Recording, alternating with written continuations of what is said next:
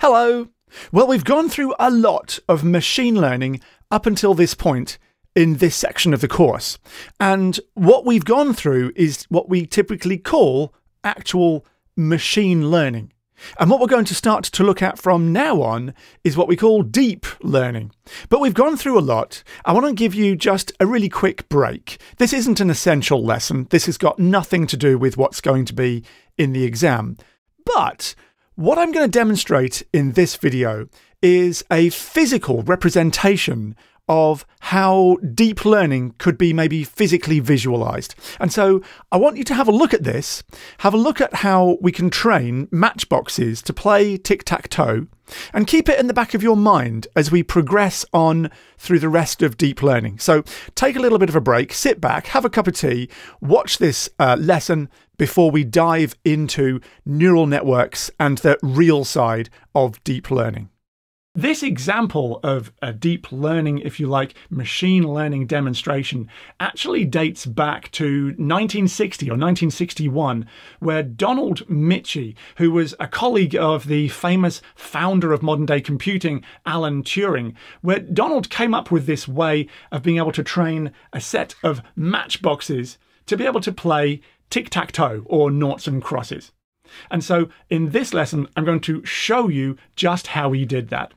Basically, what he did was he amassed a collection of 304 matchboxes. And on each matchbox, he put a label on the end to represent a different place in the game of tic-tac-toe. And I've got behind me a tic-tac-toe board, which has got different colours to represent the different positions on that board.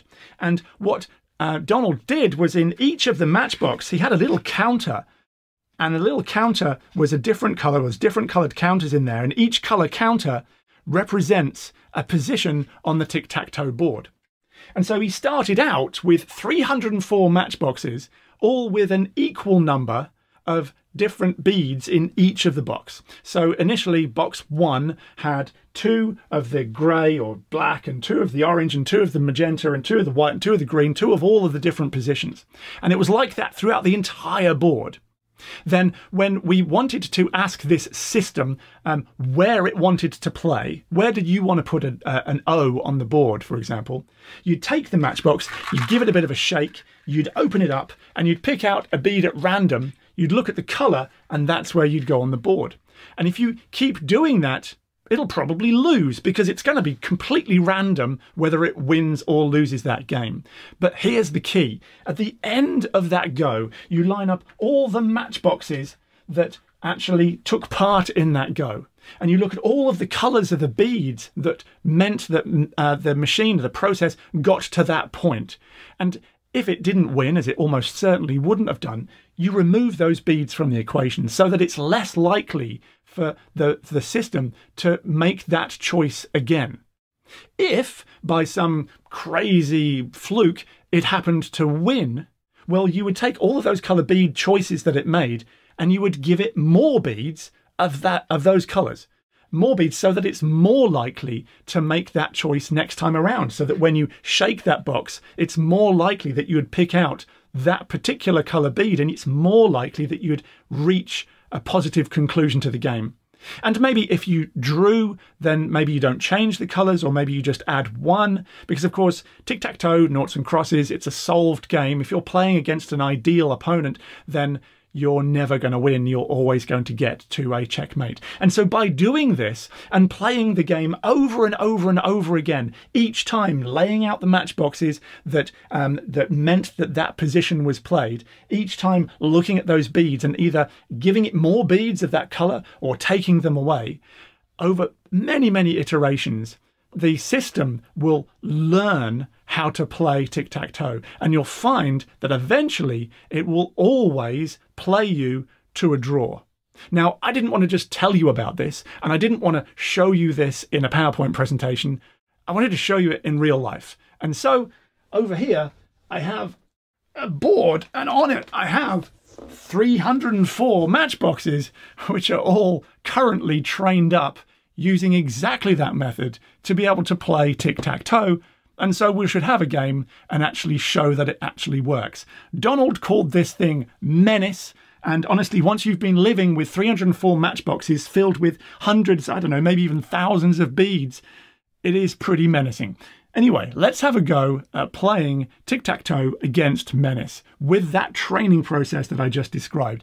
Now, part of the rules of this is that Menace always goes first. And so box number 1 up here has got the game position on it of a sort of blank game position. There is no game position. So Menace is going to go first. We're going to use this matchbox to choose the position. So let's get rid of these sort of empty matchboxes. Let's have a look at this one. We'll give it a bit of a shake. We'll open it up and I'll look away to give it a completely random choice.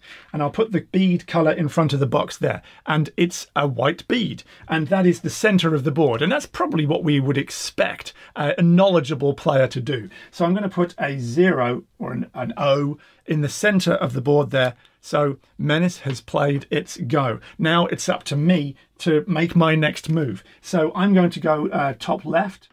We're going to go up there.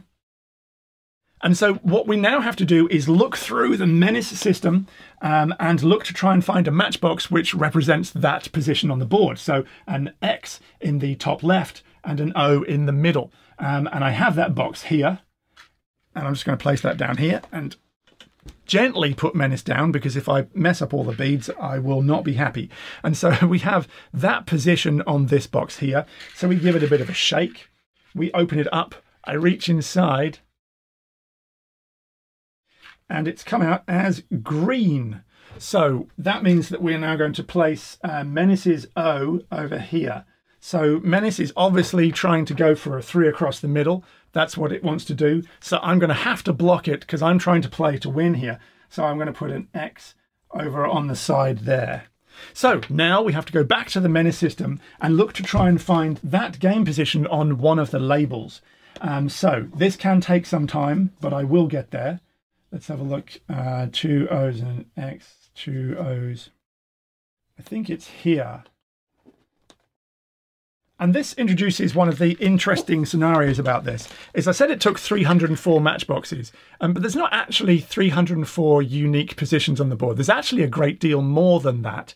But in order to keep it sort of manageable, we've set it up like this so that the game positions can be rotated. You see that the game position being like this is exactly the same game if we were to rotate the board by 90 degrees or 180 degrees.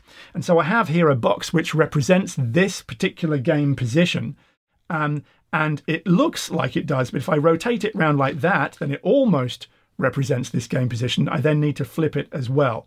And so this specially designed game board can do just that. And if you think about it, as we're doing this, we're not moving any of the X's, we're not moving any of the O's in the game space. We're just moving them in the sort of physical space of where they are on the board.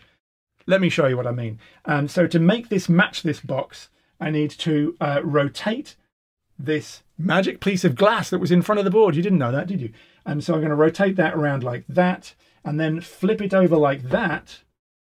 And now we have the noughts and crosses in exactly the same position as we have on this box. And that's how we managed to rationalize the number of positions in the game down to 304. Top tip if you wanted to make this yourself. So we give this a bit of a shake. We open it up. I pick a bead out at random. And put that one back. And put it in front. So it's a pink bead. It's a pink bead that we've got out of there. That's where Menace wants to go next. So we're going to put an O there.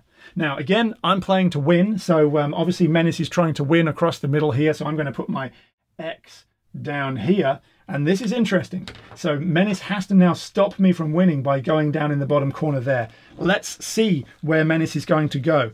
And I need to look up, obviously, that game position and find it in the boxes. And that might take me just a moment to do. All right, I think I've found it. It actually takes a lot longer to find sometimes than you think. So I think I found it. I found this box here, which is number 204 in my Menace machine. So let's take this and do the magic flip. So it's flipped that way. That's it. That's it. It's flipped that way. I think it might be flipped back to the orientation it was in the first place, maybe. So let's balance that up. Okay, so now we take this box, and I feel it actually hasn't got very many in here at all. So let's open it up, take it out, and place that colour in front.